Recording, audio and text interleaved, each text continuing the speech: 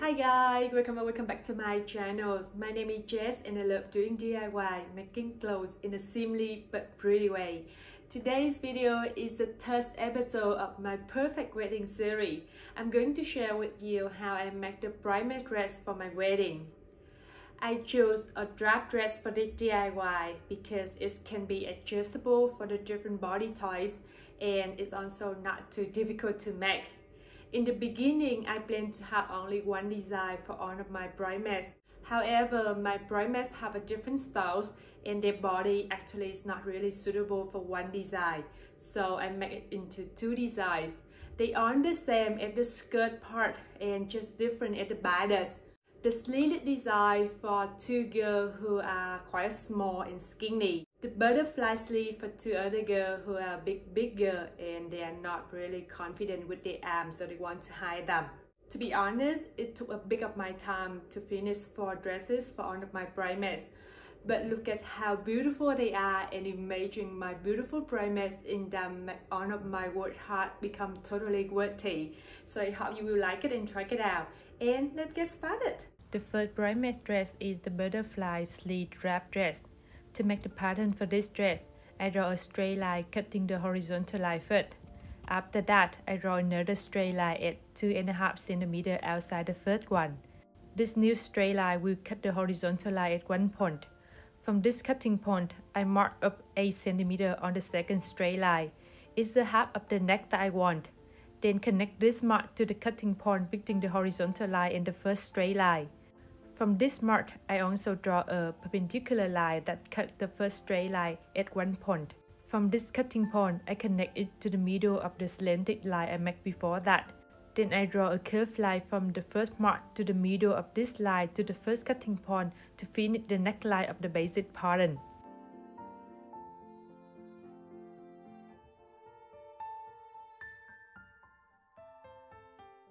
From the second cutting point, I mark up 16 cm, which is the half of my shoulder side. From this mark, I draw a perpendicular line with 3.2 cm, which is 1/10 my shoulder side. Then connect the end of this line to the end of the neckline to finish the shoulder line of the pattern. From the second straight line, I draw another straight line at 20.5 cm from it. It's a quarter of my bust side, and it's also the position for the end of the armpit line. From the cutting point between this line and the horizontal line, I mark up 21 cm, which is a quarter of my bust side plus a half centimeter. I continue the perpendicular line from the shoulder to this line. On the perpendicular line I made before that, I mark at 1/3 of this line first, then connect it to the mask on the bust line I just made before that. After that, I make the curved line in the similar way that I did at the neckline to create the sleeve line for the pattern.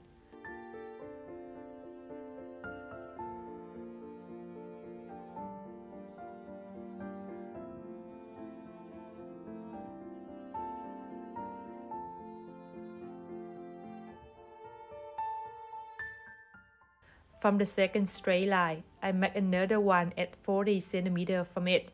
It's the length from the shoulder to 3 cm above the belly button.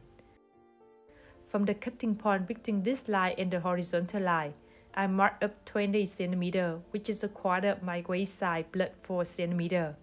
Then connect this mark to the end of the sleeve line to create the side line of the pattern. At the ending line, which is the waist line, I mark in the middle first. Then I draw a horizontal line that is parallel with the middle line of the pattern. This line will cut the bust line at one point. From the mask on the waistline, I make 2 more masks at 2 cm outside of it. So the width between 2 masks will be 4 cm, which is the extra 4 cm on the waistline just made before. It means the leftover width of the waistline will be 16 cm, which is a quarter of my waist side. Add in 1 cm for seam allowance before cutting, except the middle line. And we will have the back pattern of the top bodice after that. Remember to cut it in faux fabric. I use the back pattern to create the front pattern of the top dress. On the waistline, I continue it outside of the middle line. The width of the new waistline will be 29 cm, which is the half of my waist side, minus 3 cm. Then I connect one end of the waistline to the top of the neckline to create the new neckline of the front dress. To create the dash at the bust area of the front pattern, I mark at 8 cm under the armpit line, then connect it to the middle of the bust line. From this mark, I make 2 other marks at 1.5 cm outside of it. Then connect these 2 marks to the marks at 2 cm under the other end of the dash line.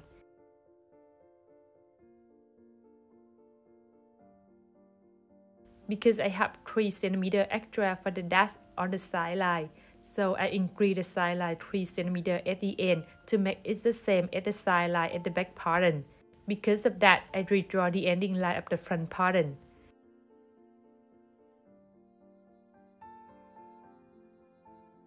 Adding 1 cm for seam allowance after that, and we will have the front pattern of the top bodice after cutting. To make the sleeve pattern, I measure the total width of the sleeve line at the front and the back pattern first. After that, I use the fold paper to make the sleeve pattern. From one end of the folding line, I draw a curved line at 30 cm from it. It's the length of the sleeve from the shoulder to my elbow plus 2 cm for seam allowance. It's the length of the sleeve that I want.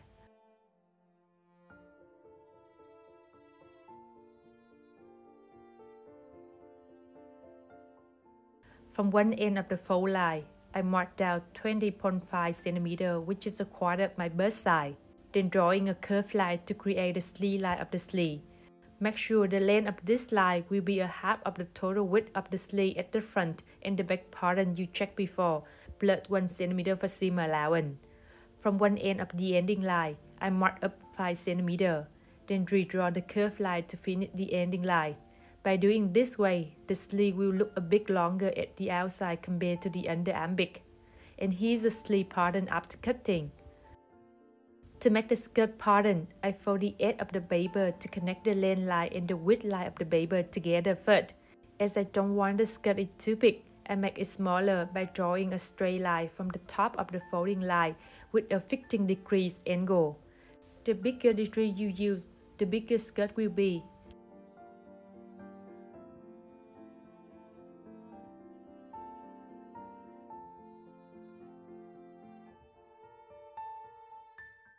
After that, I draw a curved line based on the top of the folding paper. The width of this curved line will be a half of my waist size. It's also the same with the width at the end of the back bodice. From this curved line, I keep drawing another one 90 cm away from it.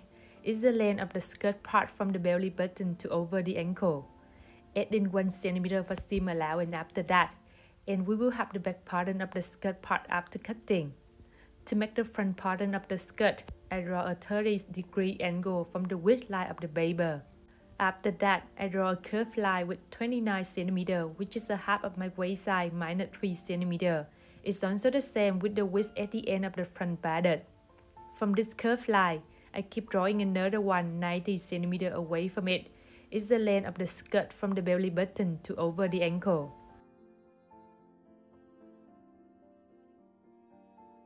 Adding 1 cm for seam allowance after that, and we will have the front pattern of the skirt part after cutting. Now, let's start making this dress. I use 3 meters of each type of fabric for this dress. The floral organza fabric for the outside and white satin fabric for the inside. Apply on the pattern to the fabric and cutting.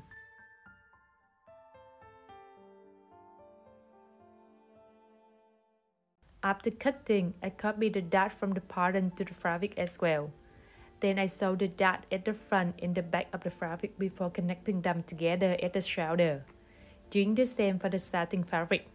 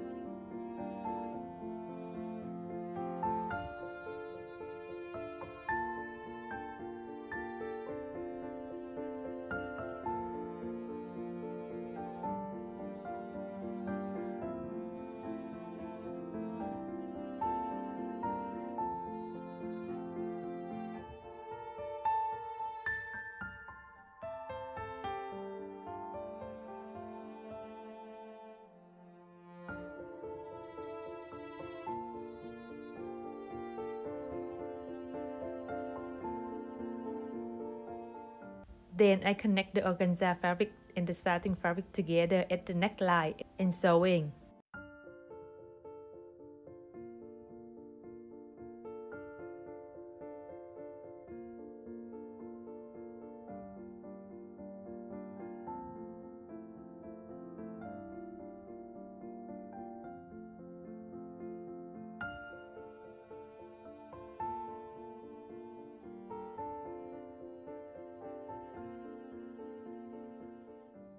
After that, I turn the satin fabric over the organza fabric to hide on the seam inside, then making the understitching seam on the satin fabric.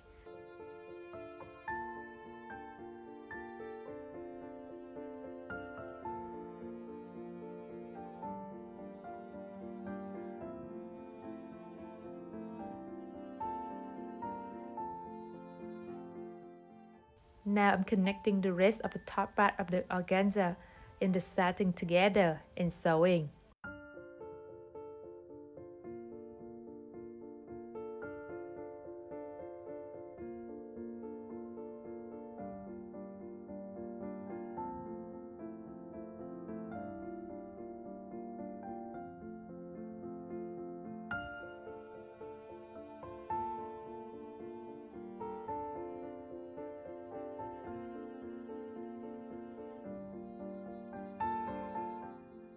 Moving to the sleeve, I connect two under and big lines together first.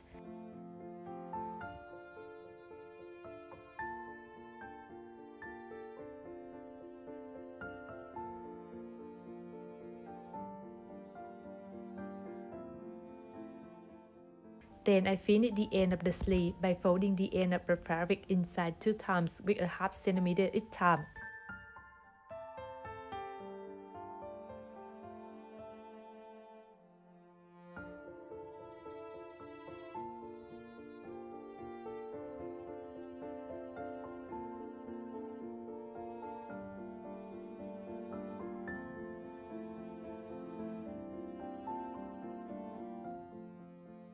After that, I connect the sleeve to the top part of the dress at the sleeve lines, and we finish the top part of the dress.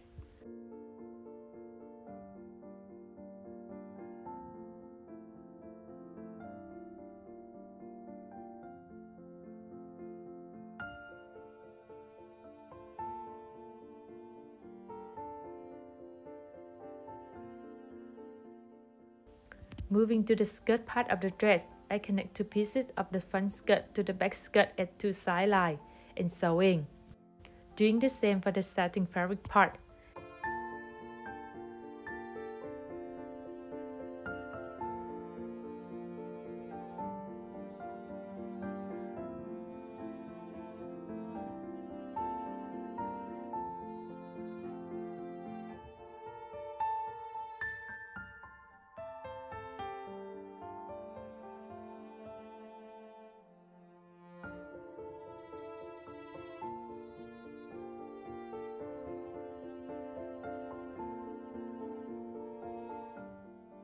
Then I connect the organza fabric of the skirt part to the top part of the dress first. Remember to keep around 1 centimeter extra at 2 sides of the waistline of the skirt.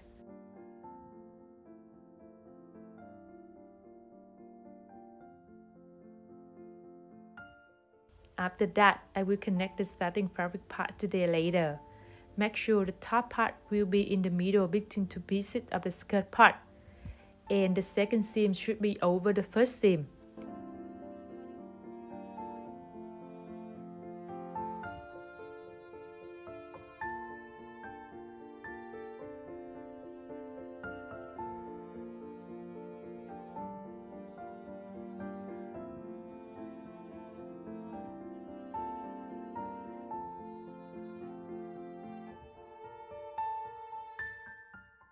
To make the tie for the dress, I cut 2 long fabric lines with 3 cm width and around 64 cm length, which is my waist size. I fold 2 length lines of the fabric together and sew to create a tie. Remember to make the seam close to the edge of the fabric, and the width of the tie should be bigger than 1 cm.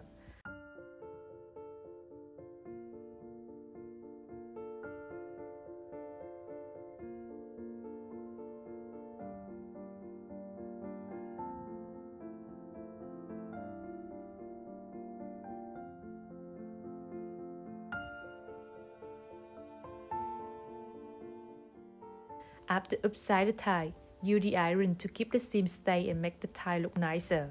You will need to make 2 ties for this dress. I add one end of the tie to the end of the waistline between 2 pieces of the skirt part and sewing.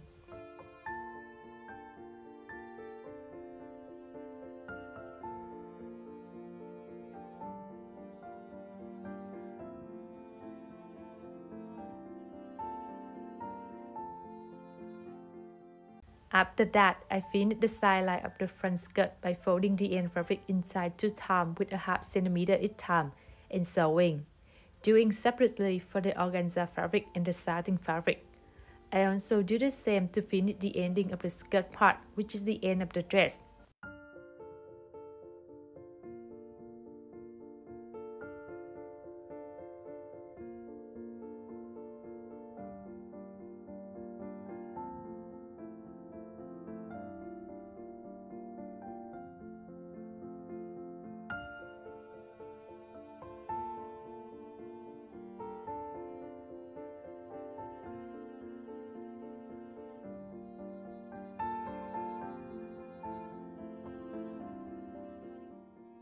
The last step is making a small hole at one side of the dress, right at the top of the skirt part, so one tie can go through it and you can close the dress when wearing. Don't forget to re-sew the top of the seam after creating that hole to permanent it there. The next bridesmaid dress is the sleeveless drap dress. I used the pattern from the butterfly sleeve drap dress to make the pattern for this dress. With the front borders, I mark in the middle of the shoulder line first. After that, I draw a 5 cm perpendicular line from that mark. From the end of this perpendicular line, I redraw the sleeve line and the neckline, and we will have the front borders pattern after cutting.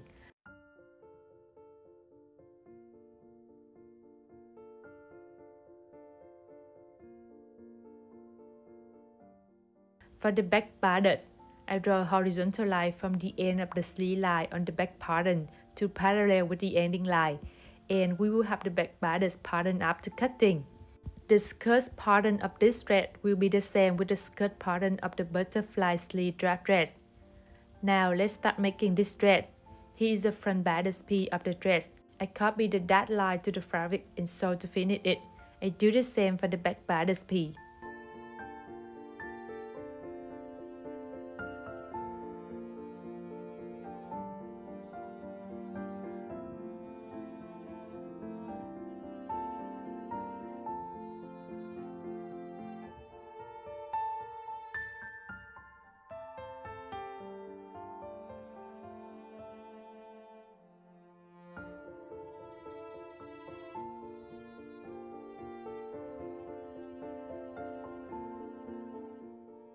After that, I connect the front and the back borders together at 2 side lines and sewing.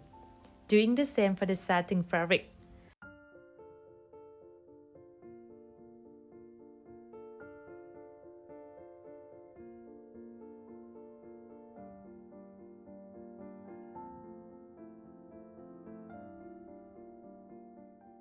Now I'm connecting the satin fabric and the organza fabric together at the neckline and the backline by the bing first. Before sewing, I make the strap for the borders in the similar way I did for the butterfly sleeve before.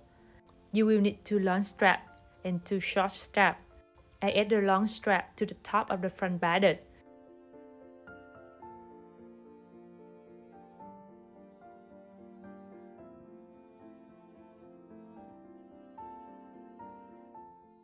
I fold the short strap in half after adding the circle ring, then add it to the top of the dash at the back borders, and sewing them on together.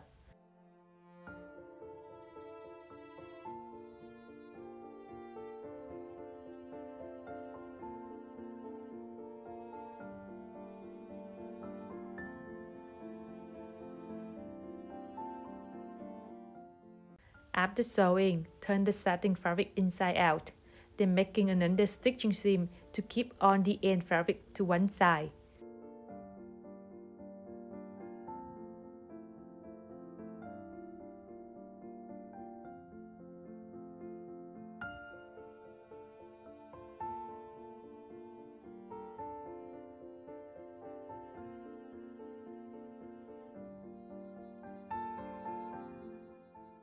I connect the ending line of the satin fabric and the organza fabric together.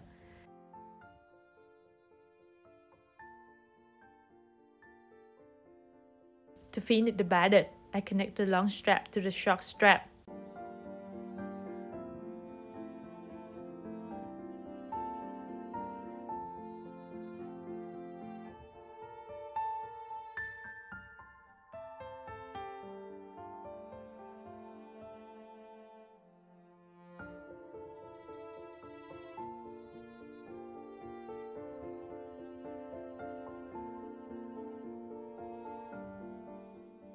For the skirt part of this dress, it's the same with the butterfly sleeve drap dress.